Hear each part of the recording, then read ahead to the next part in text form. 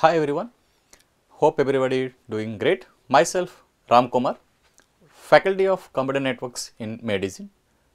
Weightage of the computer networks in the GATE exam is 10% in CSE.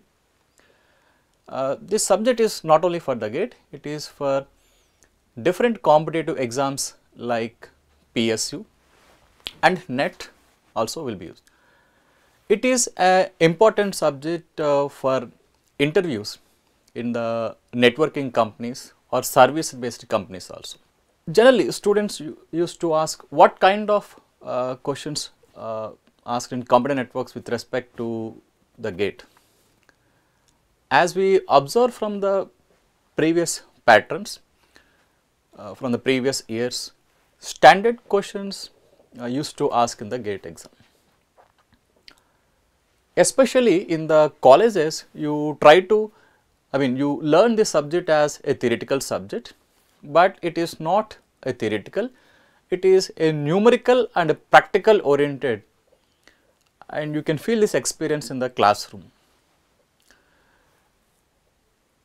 We teach this subject from a very basic level to the advanced level. It helps to understand the concept clearly. So, classroom coaching helps in basically in the design of protocols in the network in less amount of time. And at the end of the particular day of the class, you can develop the logic by solving the workbook problems. The main topics of the computer networks as per the GATE are like data link layer, network layer, transport layer, application layer, and you had some basic security also. See what exactly the computer networks, the definition if you talk means what exactly the computer networks means. It is like the flow of the data from end to end, from system to system, passing via the networking devices. It is something like what you try to learn inside a single computer, passing from CPU to different memory devices. The same thing we try to learn in the internet. And if you talk about the marks distribution, especially among different layers in the network, in the data link layer, they are focusing on the flow control policies, error control policies, and it is around 2 marks they are asking. Basically, what is this data link layer? Means it will focus on the flow of data only inside single LAN. That is, when you transmit the data, how well the other system or what basis the data is accepted by the other system inside a single LAN in the data link layer, it will be taken care by the flow control policies. And that means these are the policies which you are going to cover only inside a single LAN. Like if when you transmit the data, because of external or internal noise, the data can be modified, and once it reaches to the receiver system, that can be handled or find out whether really the data is correct or modified by applying the error control policies like parity scheme, checksum, CRC and Hamming code. So, these all are apart from that, like if the channel whatever we use inside a single LAN, possibly it is a shared channel, then definitely before accessing the data, a system has to have a complete control over on that shared channel, and that you learn in the access control policies. Like it might be a IEEE 802.3, which is a wide communication and basically use CSMA by CD, or if it is a wireless, you go for CSMA by CA. So, if you observe the different patterns of previous questions which you observe in the data link layer, they are asking from these areas, and it is around 2 marks they are asking. So, basically the data link layer, they are focusing only on a single LAN. Now, once you come to the next layer, so called the network layer. See, the entire network layer is taken care by a device called a router. In fact, you can call it as a 3-layer device, or a switch also you can call. That means inside the router, in fact, the router is nothing but a device which is connecting the networks. Okay. So, what is happening inside that router, that you are going to learn in the network layer. So, router is a device which is connecting different heterogeneous networks, you can say. So, when we talk about the router or the network layer, we talk about the protocols like IPv4, IPv6.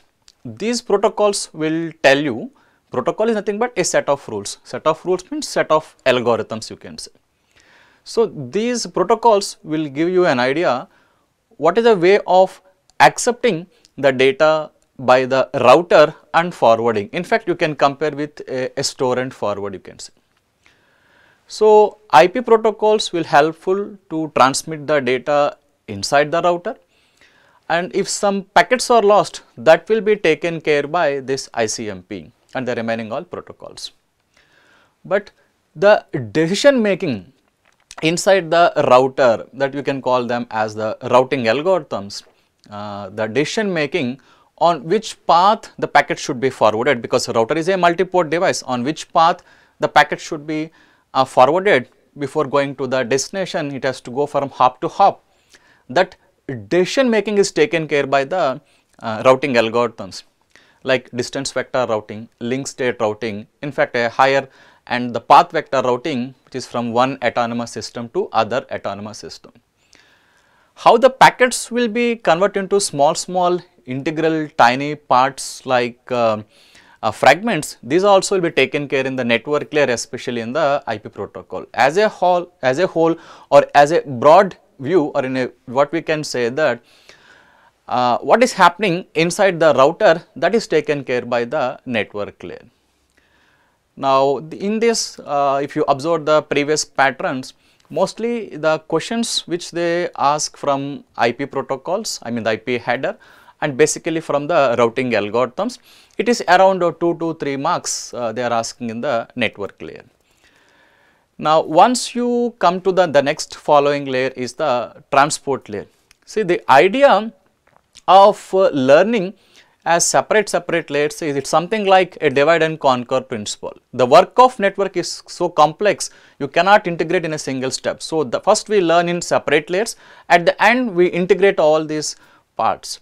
So, as a student, if I want to know the complete idea of the network, once you complete the transport layer, then only you can have a complete idea what is happening bit by bit at every end, you can say. So, what exactly the transport layer?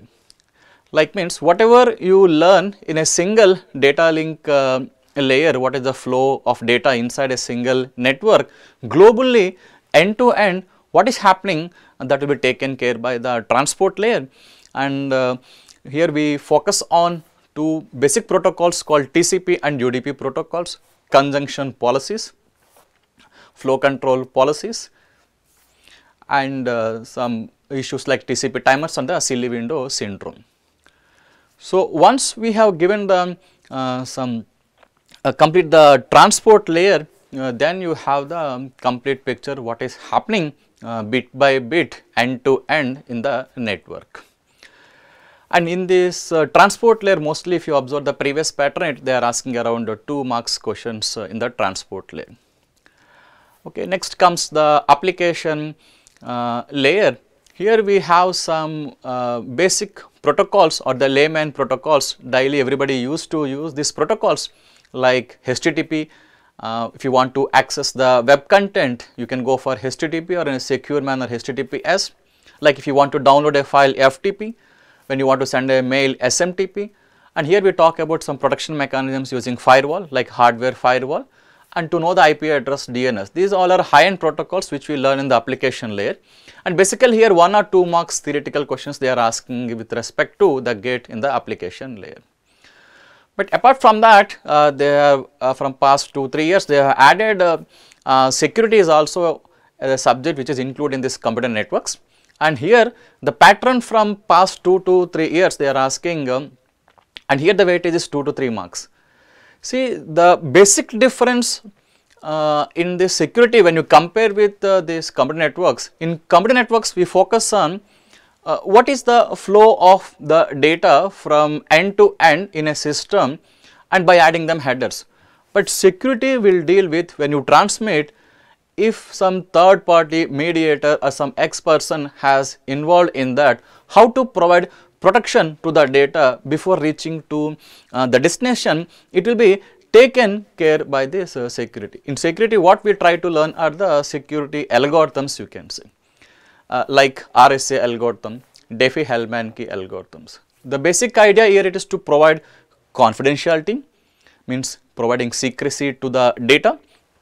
Authentication means providing the origin of the data, authentication of data also by using some digital signatures. So, here in the security around 2 to 3 marks they are asking. So, this is the entire the complete view of the computer, the networks with respect to the technical points actually. Okay.